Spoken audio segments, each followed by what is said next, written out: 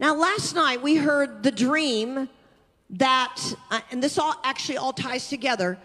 We heard the dream that Clay Nash had with Dutch in the dream. And in this dream, at the very end, prayer guy, Reese Howe, thank you, gave Dutch a mantle and gave him a scroll.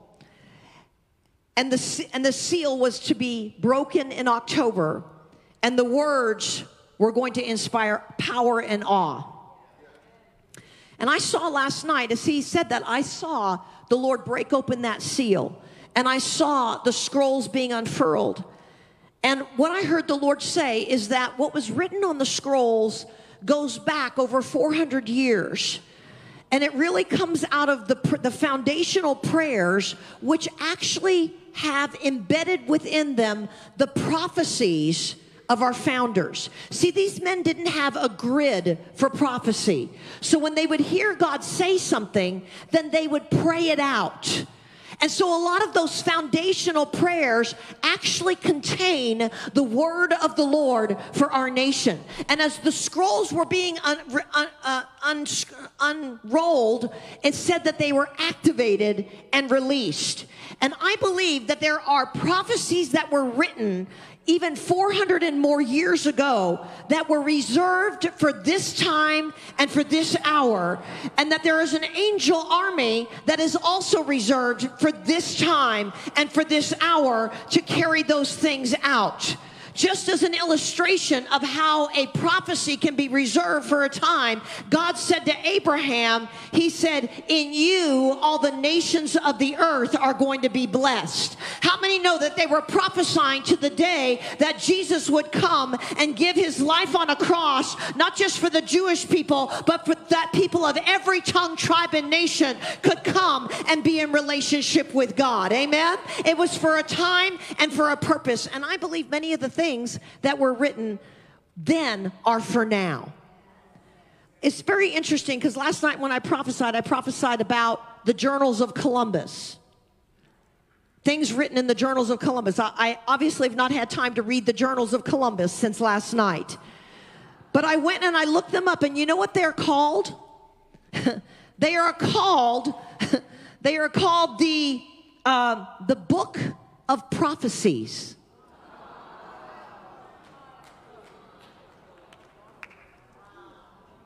The Book of Prophecies.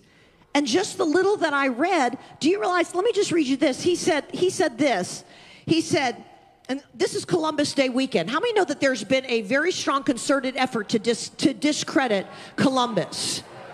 Okay, there was a lot of things that went wrong, but that wasn't Columbus's fault. I'll tell you, Columbus had a word from God. Listen to how he relates this journey. He said, at this time I have seen and put into study to look into all the scriptures which the Lord has opened to my understanding. It was the Lord who put it into my mind. I could feel his hand upon me. The very fact that it would be possible for me to sail from here to the Indies.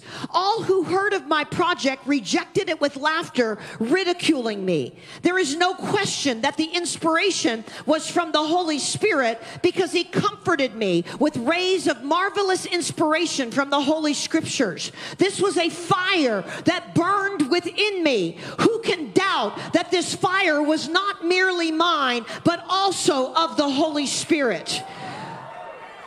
I am a most unworthy sinner, and I've cried out to the Lord for grace and mercy, and they've covered me completely.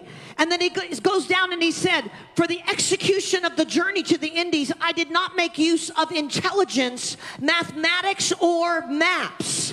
It is simply the fulfillment of what Isaiah had prophesied. And I believe he begins to prophesy. Listen to what he says. Listen to me, O coastlands, and hearken, you people from afar.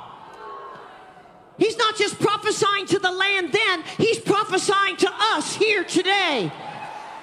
The Lord called me from my womb, from the body of my mother. He named me by name. You know who else said that? Cyrus. And he said to the coastlands, I will give you as a light to the nations, that my salvation may reach to the ends of the earth.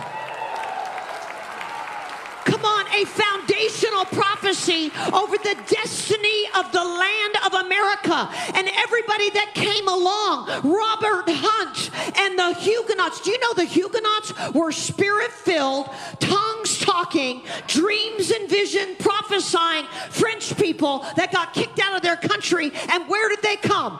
To America. I have to believe that some of those early Huguenots were praying in tongues on our soil before the rest of the church world ever even heard of it.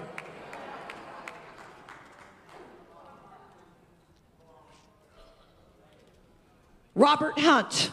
We heard Dutch read the first half of his prayer last night. Let me read you the second half. He said this. He said, Almighty and merciful God, let us never stray from the commission to which you've called us to bring the inhabitants of this land to the knowledge of thy kingdom. Help us to be bearers of thy truth to those who sorely need to receive it. Hasten the day, O God, when the knowledge of thy Son shall cover the earth as the waters cover the sea. And if a day should come when we would fall in our calling, he's prophesying to today. He said, you will stir up our children after us to bestow upon them that blessed land. We activate this prophecy tonight. Let us add our might to the treasury of heaven. Use us, O God, weak instruments as we are, for the building up of thy kingdom, which shall be gathered from all the corners of the earth. And it goes on. The Mayflower Compact, we're getting ready to have the 400-year anniversary next month of the Mayflower Compact. George Washington, his inauguration, his prayer at Valley Forge, throughout the early founding of our nation, prayer after prayer, let me say, was also prophecy after prophecy over this land. When Robert Hunt said that this land would be a land of evangelists that would send the gospel to the nations of the earth, I am telling you, he was not just seeing that day then, he was seeing today. And we are reactivating the destiny of America to be a light on a hill, not to be a place that exports abortion and pornography and all the evil. We are rising up in our destiny, and we are activating those things that were spoken 400 years ago, 300 years ago, 200 years ago. Why? Because they're written on the scrolls in heaven, and God is saying, now is the time of execution of those words. Now, if you don't mind, stand to your feet with me. And I'd like the prophetic team that we've designated to come up here. Towards the end of last year, I started speaking about something that I had heard somebody over in Europe talk about. After World War I, there was a place called Flanders Field. How many have ever seen pictures of Flanders Field? Flanders Field was a very brutal battlefield. A brutal battlefield. Blood, lives lost, soldiers' boots marching on that battlefield. But you know what happened strangely, and has happened ever since, is that after the war, that field burst into a super bloom of flowers. Because the boots of the soldiers and the tanks and the armies marching across that land stirred up and activated something that was in the soil. Seeds that had been buried, seeds that had been dormant, some of them laying there for 10 years, 15 years. But suddenly, the activation of the boots caused those dead, dormant seeds to come to life. And it resulted in a super bloom of flowers that continues to this day. I want you to understand something. God is giving us a sign. The last 3 out of 4 years, let me tell you, the deserts of California have a super bloom only every 15 years. The seeds blow across the desert. They go down into the ground. They seemingly die, but they're not dead. They're dormant, just like these prophecies. Just like the prayers of our founding fathers. And so what happened in California? That the last 3 out of 4 years have been super bloom years in the deserts of California. Let me tell you something. I prophesied in 2019 that God was going to send another Jesus movement into California. Come on, into the place where Azusa came, into the place where the Jesus movement came, that God would send another Jesus movement. And guess what? In July of 2020, a new Jesus movement began to spring up, and a super bloom of revival is happening in California. This year in Israel, for the first time in recorded history, first time ever, the hills around the Dead Sea experienced a super bloom. You know what it takes to have a super bloom? Some kind of agitation of the land. How many would say America's been agitated this year? How many think there's been some bloodshed? How many think that there's been some shaking? How many think there's been some things that have been uncomfortable? Come on, just begin to move your feet and begin to agitate the soil. Because what we're going to do is we're going to begin to speak, and we're going to begin to prophesy to the seeds of prophecy. It actually says when they prophesied to the dry bones, the next thing he said is prophesy to the breath. That literally translates prophesy to the prophecies. Prophesy to the prophecies.